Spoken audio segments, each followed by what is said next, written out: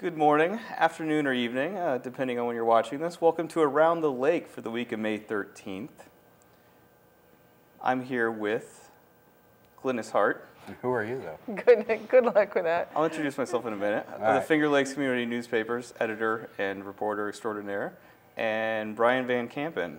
Media dude. Who's our, media dude? It's pretty general. Yeah. I'm Josh Brokaw, reporter for the Ithaca Times.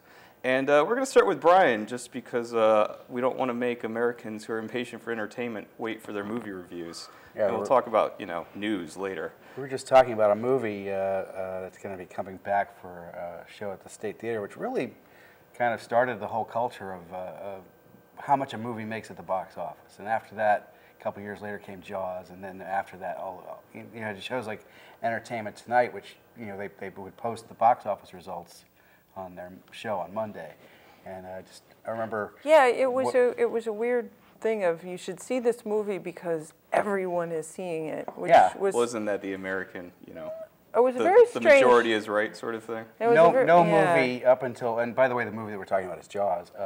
No movie up until that point had made this kind of money before. They had no idea that there was this much money out there, and I was actually on a road trip with my dad that summer, driving from Ithaca to Colorado for a family reunion and back, and the movie came out while we were on the road, and my dad had a copy of the paperback book, and if you've ever read the Peter Benchley novel... Yeah, the Peter Benchley novel is actually pretty good. But it starts with the girl going out into the water and getting her leg bitten off and dying, and I was like, wow, if the movie is 1/10 as intense as this opening couple of chapters, I don't think so. And I remember we'd end up at a motel that was near a movie theater that was playing it, and we would say, let's go see Jaws. And as it got closer and closer to showtime, I was like, let's go see the Apple Dumpling Gang instead. This is okay. So and my kid brother, my stepbrother, Bryan? who's younger than me, saw it before I did and had no problems with it. So finally, I think I saw it on cable.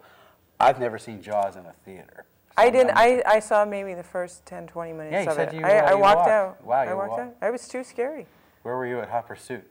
I probably didn't go to that one either. What, yeah. So what, 40 years ago, so... 40 years ago, I was 12 years old. Yeah, 1975. I was 10. Steven Spielberg had done it's a lot of... It's amazing that they let me in. Was that it was PG. Pre-ratings days? It was PG. Yeah, it was PG. Yeah. They just show gore. No, if you want to see a gory shark movie, go see Deep Blue Sea, I think it's called, with Samuel Jackson.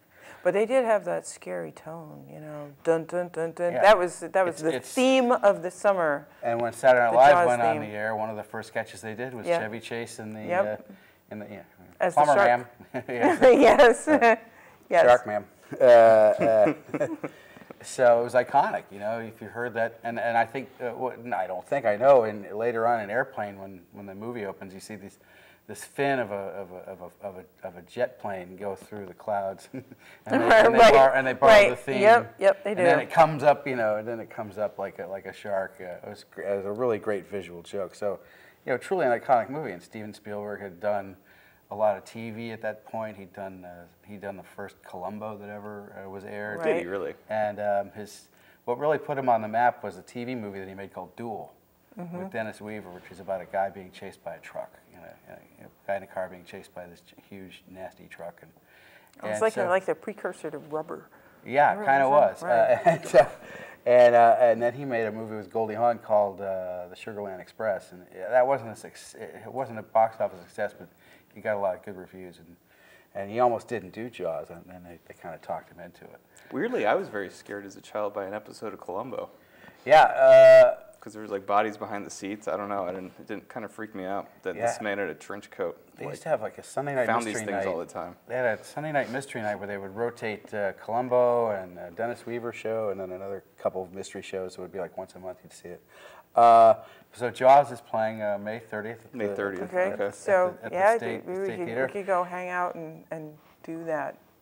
And watch the whole movie. And then go swimming. For a movie, and then go swimming immediately afterwards. For a movie that started the whole blockbuster trend, where they were just chasing dollars after that, Jaws is not like a Michael Bay movie where it's cut everything. It's pretty methodical. It's kind of it's a Spielberg movie. It's not kind of what we're used to now with like the really quick cutting and 8 units working on it at once and all this pre-visualized special effects and stuff. And like Richard Dreyfuss is Ahab. Yes, that's right. And if the mechanical shark had worked more, I don't think the movie would be as good because they actually get a lot out of not showing you the shark until the very end. Sure. Right. Speaking of sharks, so I have sort of a good news. That was good news. This is bad news, and we'll get back to some good news. I saw Reese Witherspoon and Sofia Vergara in Hot Pursuit this weekend, so you don't have to. Oh, okay. That was what I got out of your review. And in fact, in the paper. That's not even the original Hot Pursuit. John Cusack made a 1987 movie called I know I'd heard that. Oh, really? Before, Yeah. Oh, I love those early John Cusack movies. This is not. This is not as good as. It's not even as good as Better Off. Who loved John Better Off Dead is a classic. Is a classic. It's a classic. Okay, and, thank you. Yeah. And The Sure Thing and stuff like that. No, this is one of his lesser vehicles. So no one's ever made a good movie called Hot Pursuit. So any of you film students out there. Can you explain to me a reference I don't get? I'm not much of a film guy. I know who Goldie Hawn is. I don't even know who Charo is. Charo. Charo was this kind of hoochie-coochie Latina performer. You'd see her on. It was like when you would grow up, you'd see all these weird people on the Hollywood squares or match games. And you wondered, why are they? Who are they? Right. Who's Charles Nelson Riley? What did he do? Who is Charles Nelson Riley? I mean, I knew Richard Dawson because he was on Hogan's Heroes, but it was this weird mixture of actors and just. And I didn't find out until later that Charles Nelson Riley was like a theater actor. He was on MASH. But Charo was actually good. She was a very good classical guitarist, and she's worked in this sort of kooky Latina mold where she was always shaking her maracas, if you know what I mean. So she was a kind of an early crossover performer. Yeah. Sort of. And when I see Sofia Vergara, I kind of get that vibe because she stopped making me. I stopped watching Modern Family after a couple seasons. It was cute for a while, but I just sort of was like, okay, they're never really going to evolve. It's just going to be sort of these sort of farcical stories from week to week. And can't do that in I modern haven't seen it TV for a while. I think people are really more into narrative now. Yeah. They want to see something like Daredevil where it has a clear narrative and you can binge watch it, of course, which is great. Except for the millions who still watch CBS sitcoms. But I mean, stop me if you've heard this before. Reese Witherspoon plays a by-the-book cop with kind of lack of personal experience who ends up having to protect this sort of Latina trophy wife whose husband has to testify in a big court case, and there's people after them with guns and double crossing and stuff.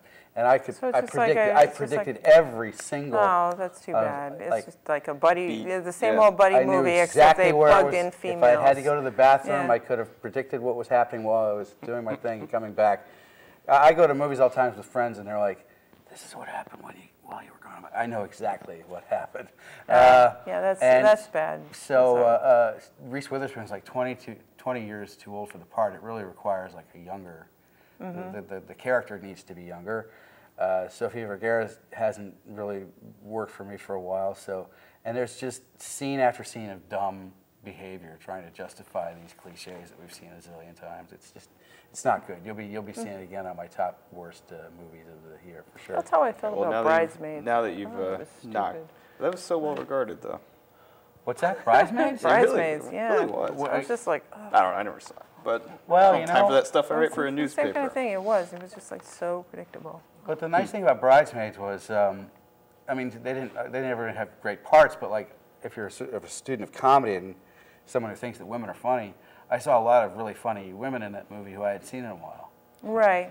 People who've done Saturday Night Live and had made me laugh and maybe haven't had the great career that some of them have, but like Melanie Hutzel was in the movie just for a minute, and I really used to like her on the show. Right.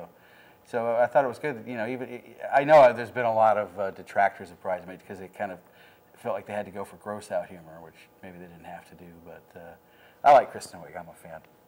But anyway, I wanted to mention real quick a couple of DVDs that came out this week that I think underseen kind of culty things The first one is this Johnny Depp movie called Mordecai. Now, I may be a cult of one on this, but I loved this movie.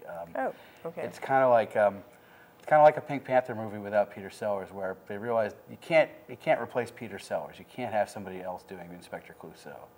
Well, why can't we have a sort of a movie that looks like it was made in 1968, one of those old Blake Edwards farcical action comedies? This is the one that came out fairly recently. That came out in January, which is usually January, and then they just went straight to DVD because it's Johnny Depp being too weird for a lot of people. I was the only one in the theater, but I didn't care. I was really enjoying myself. And one of the like Johnny Depp. And one of the other really staff weird. members came in. Yeah. He must have had a 20-minute break, and he must have liked it too, because he came in and watched it for 20 minutes and then left and had to go back to sweeping the floors or whatever. So for a while, there were two of us with this movie, and we were just having a god experience. Because I actually like Johnny Depp because he's trying to. Isn't that his job to be weird? Isn't his job to create characters? Yeah. And act and really put on the funny voice and. I mean, you'll know he plays this kind of sleazy art dealer who's on the brink of bankruptcy, and he's married to Gwyneth Paltrow, and he's got this huge mansion that he can't afford, and he gets involved in various capers. But you'll know if this movie's for you because it starts with him having this kind of meeting with these high-profile Hong Kong guys about an art sale. It kind of looks like the opening scene of Indiana Jones and the Temple of Doom, and he's talking about he introduces them to his mustache. Like it's a character, like it's a person, and that either makes you laugh till you can't stop, or it doesn't. And apparently, it didn't work for anybody. But I thought it should have been held back and treated with a little more love and care, because it looked like a Blake Edwards movie from 1968, and there's nothing wrong with that. And also, there was a group on MTV, a comedy group called The State.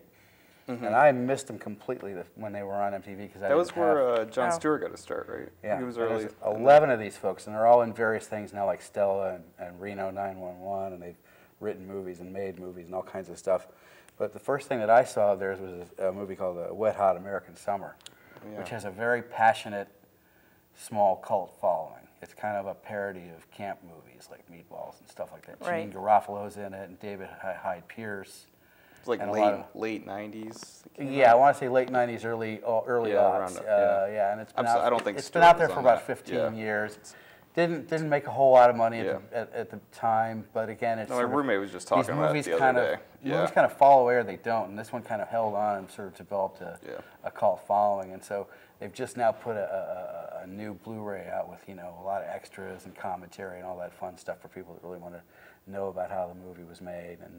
No, that was one that was totally in the Comedy Central, like 4 p.m. rotation when I was like 15. The daily comedy movie, absolutely, and I'm sure it's played there hundreds and hundreds of times. Where usually it's like Jim Carrey, like that sort of thing. That's definitely the afternoon Comedy Central. Hey, so maybe, to sort of bring it back to the beginning of the discussion, those blockbuster movies like Jaws, or everybody went to see. I mean, maybe that phenomenon is going away as you have more of these independent or small films released where anybody can find them. It's kind of like the small press thing. Well, here's the weird thing, that the blockbuster movies now play so many times on so many different screens when they open. Mm-hmm. Like, I think they started showing the Avengers movie the Thursday before it opened. They had evening screenings, and then all day Friday and all day Saturday. So by the time we got to it on Saturday, granted it was a beautiful day. Right. 90 degrees, blue sky. But I actually was worried about getting in for like a noon show on Saturday. I think that the way that they just rush it at you like the night before, I think all the Avengers hardcores in Ithaca had seen it. Mm-hmm. So there was no problem getting a seat. There were about 20 of us in the theater. I think they make so much money on that opening weekend that they can never get back to that, because they've just got it playing on so many different screens. Right. At so many staggered times. You could see it every half an hour, And they've got the 3D screenings, which bring in more money because they're more expensive. I mean, I don't know if I want to jeopardize. Somebody from Regal might see this. Maybe I don't want to say this. But all right. Well, we can quit theorizing about the economics. Regal's great. I go to movies for free there all the time. Let's get into the complaints about studios doing nothing but franchises. There's a long form article. Well, as a matter of fact, a guy named Tom Lennon from the State, who wrote the Night Reno 911. And is Jim Dangle on 911. That's great. Was on the Nerdist recently, and he says there's never been a time where they're making fewer movies than right now. I mean, just production is going way down. And I don't know if anybody else notices or cares, but I've just noticed that, how when the movie starts and they have all the different, you have a studio logo like Fox or Warner Brothers. Right. I'm seeing like 7 logos. Yeah. It's like just seems like there's less and less buys money. Different deals. Everybody's like partnering up, right. partnering up in ways that they never used to. It was a 20th Century Fox movie, or it wasn't. Right. And now it's like you're wading through. You go Lionsgate, and then you go through this, and then you go through that. And it's like 7 different entities had to get together to make this thing, and it's like It's a little ominous, I guess, if you're looking for money to make movies. Unless you're working for Marvel. Well, let's talk about other things. What did you write about this week? What I write about this week? I was going to ask you that because I'm the host.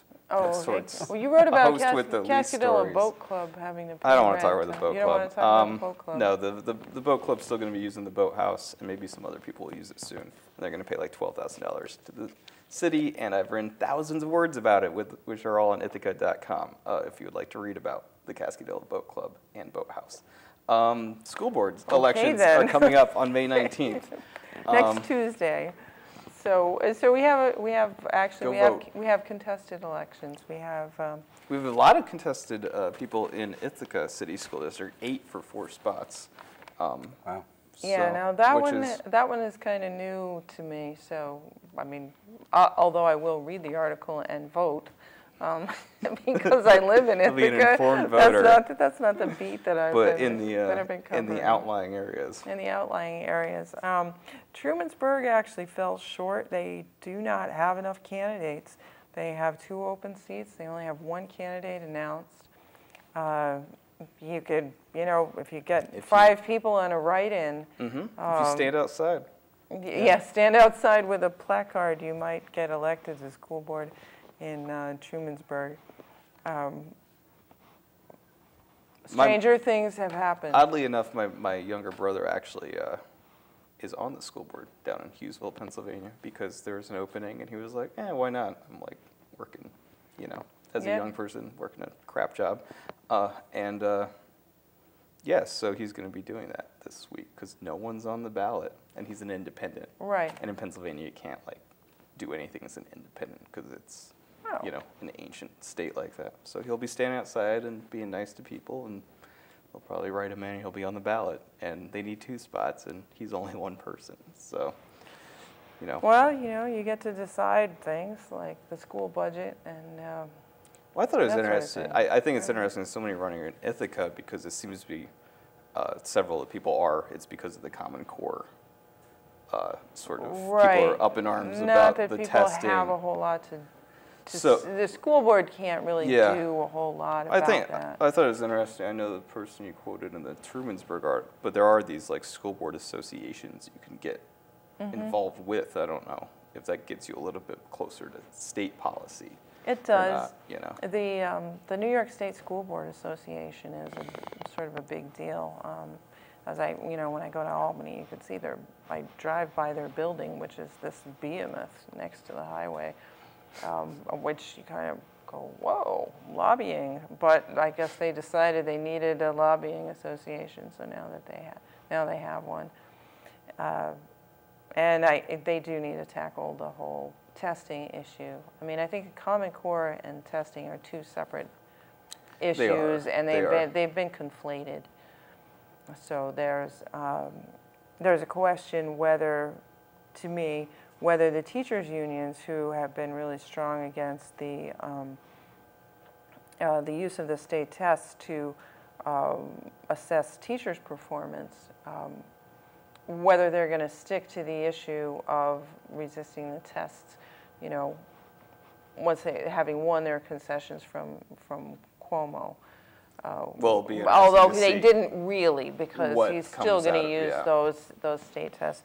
But the tests are too much, and the big problem, as I see it, is that the textbook company and the testing company, the same, Pearson, basically has a lockdown on those tests, and they're ridiculous. That's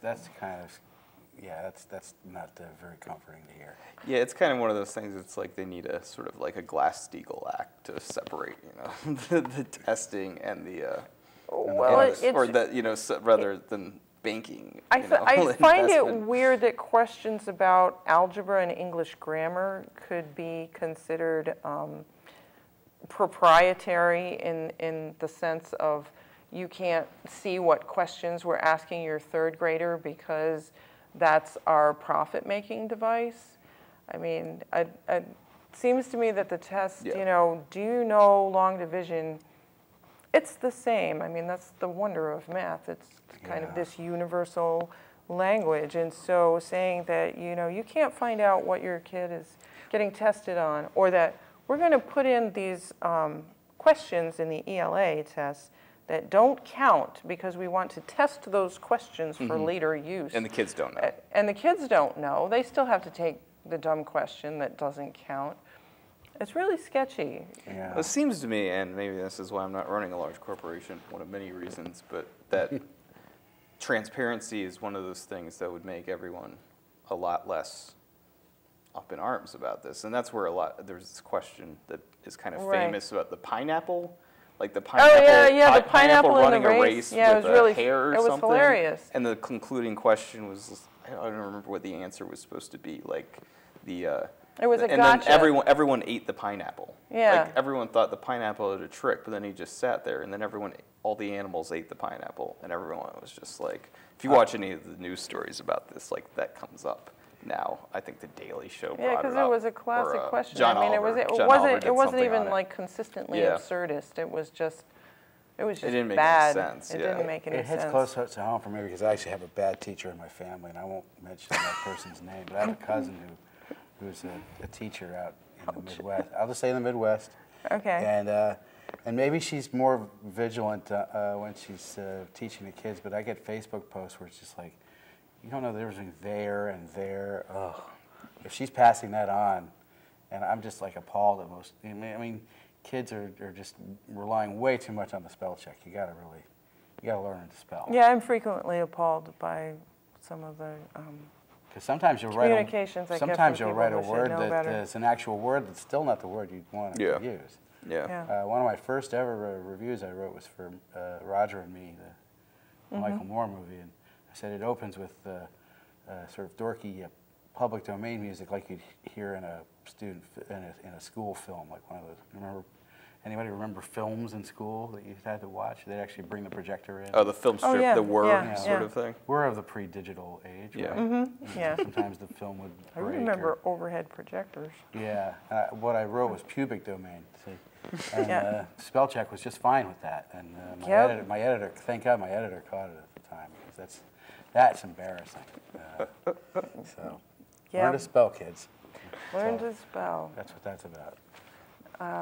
And so we were going to talk a little bit also about, also a thing you should do is learn to spell if you're going to make protest signs. Oh, people love to tear into people who make bad protest signs. I've seen that so many places. Tell me, was there a good one? Was there really good? No, really, this was just a terrible segue. That was a good. Actually, I do remember the Cornell, some of the Cornell students, they had a delegitimizing in a bunch of press releases a couple weeks ago when I wrote about them not being happy about the health fee and such, and DI legitimizing was everywhere. And it was on chalk too, like the same person must have screwed it up.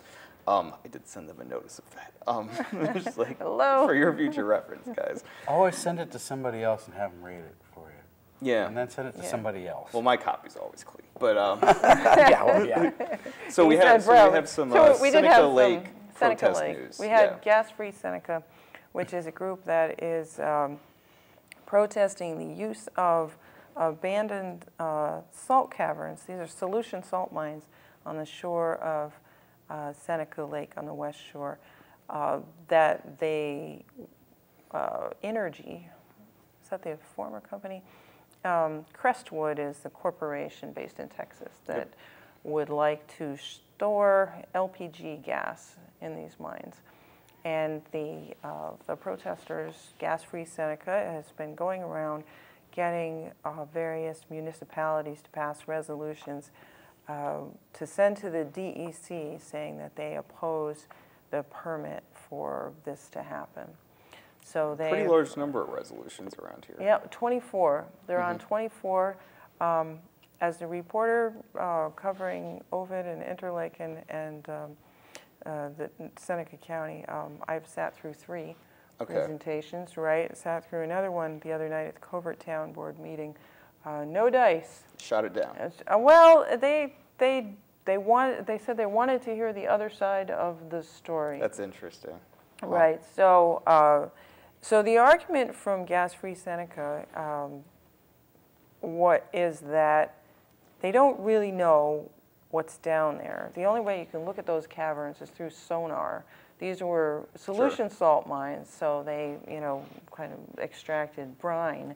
It's not like the Cargill salt mine out in Lansing where you can actually go down and get a tour and drive around. They don't do that very often, but I've seen pictures of, and it's cool. It's like this huge cavern with, giant machines driving around. It's very, I don't know, you want orcs to come out or something. Yeah. Right. It's not like that. These caverns, the feeling is that they are not, they just don't really know what the geology is. There's and also how this safe theory it is. floated that when they took, because they've stored gas down there before in the 60s, Yeah. when they removed that, the salinity of the lake decreased. When, some people well, what they're saying So. is that Steve Churchill, who was speaking for Gas Free Seneca, has a chart showing the salinity of Seneca Lake, which is more saline than the other Finger Lakes.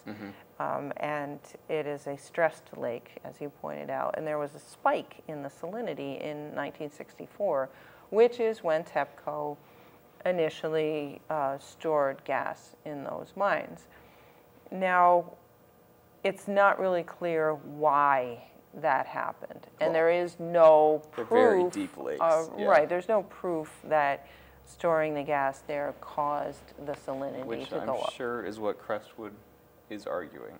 Right, and TEPCO, they stored gas there until 1984, and then they moved it to man-made storage or a little farther away from the lake. So then the other argument from Gas Free Seneca is, well, why did they do that? According to someone from U.S. Salt, they did that because TEPCO raised the price, or the landlord raised the price on using the mines. So We'll see. Actually, tonight. So it goes back and forth. I mean, the argument, which I think is a strong argument, is that New York, this area of New York especially, has been rebranded. I mean, they're going for wineries and tourism and food and, CSAs. Also big trucks and like on the west side of Seneca Lake on the wine trail. Well, there probably wouldn't be that many trucks, but that's, that's up for debate. I mean, they're saying we don't really need this. You're only going to bring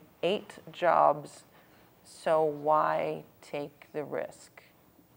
Yep. Yeah, and actually the city planning board will have also a resolution, supposedly the only municipality who hasn't done a resolution against it in Tompkins County. So that's probably going to be up for a council vote in June. And supposedly a decision coming down from the Department of Environmental Conservation beginning of June on this issue. And more people, including Joss Fox of Gasland, were arrested today.